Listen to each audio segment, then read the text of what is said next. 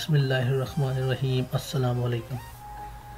आइए मुदस्सिर नज़र, आज इस वीडियो में आपको मैं बताने जा रहा हूँ कि आप कैसे चेक कर सकते हैं कि आपका मोबाइल ओरिजिनल जेन्युइन है या फिर डुप्लीकेट है उसका। आजकल मार्केट में भाई बहुत सारे सेट आ रहे हैं, अमेरिकन, कोरियन। बहुत सारे बंदों को इस चीज़ का पता नहीं चलता कि भाई ये ओरिजिनल सेट है या फिर कोई डुप्लीकेट। तो अपने ओरिजिनल ब्रांड को चेक करने के लिए मैं आपको एक हेल्पफुल टिप बताता हूँ। आप अपने ब्राउज़र में जाएं, तो यहाँ पे ये एक वेबसाइट है imei.info।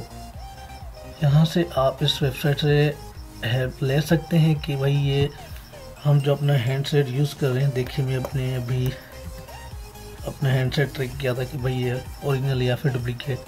अब यहाँ पे अपना IMEI नंबर डायल करेंगे, सारा लिख के यहाँ से इसको चेक करेंगे।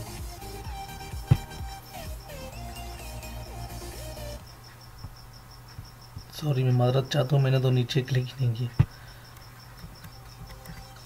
सबसे पहले आपने अपना IMEI नंबर लिखा और यहाँ पे क्लिक कर दिया I am not a robot. ये वेरीफाई हो गया जी, बिल्कुल मैं तो रोबोट नहीं हूँ। तो यहाँ पे चेक करते हैं। देखें जी, ये सारी डिटेल इसकी आ गई है। मैं सैमसंग का ब्रांड यूज़ कर रहा हूँ, सैमसंग गैलेक्सी J5 2016 का ड्यूल सिम है। उसकी सारी स्पेसिफिकेशन यहाँ पे नज़र आ रही है आपको। अगर कोई रिप्लाई का या फिर क्लाउन या फिर कोरियन सेट जो भी होगा, उसकी आप IMEI चेक करेंगे तो पहले तो आप *#06# यहाँ पे डायल करेंगे तो उसकी कोई IMEI नहीं आएगी। और अगर जिसकी IMEI आ भी गई तो यहाँ पे उसकी कोई डिटेल नहीं बताएगा। इसका मतलब ये हुआ कि भाई वो रजिस्टर्ड नहीं है, वो बिल्कुल फेक है, डुप्लीकेट है।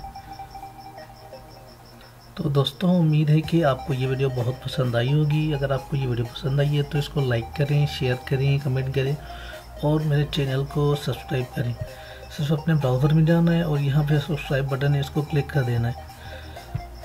और भी ज़्यादा अगर हेल्पफुल टिप्स आप चाहते हैं तो इस चैनल से जुड़े रहें। अपना ख्याल रखिएगा। अल्लाह हाफ़िज़।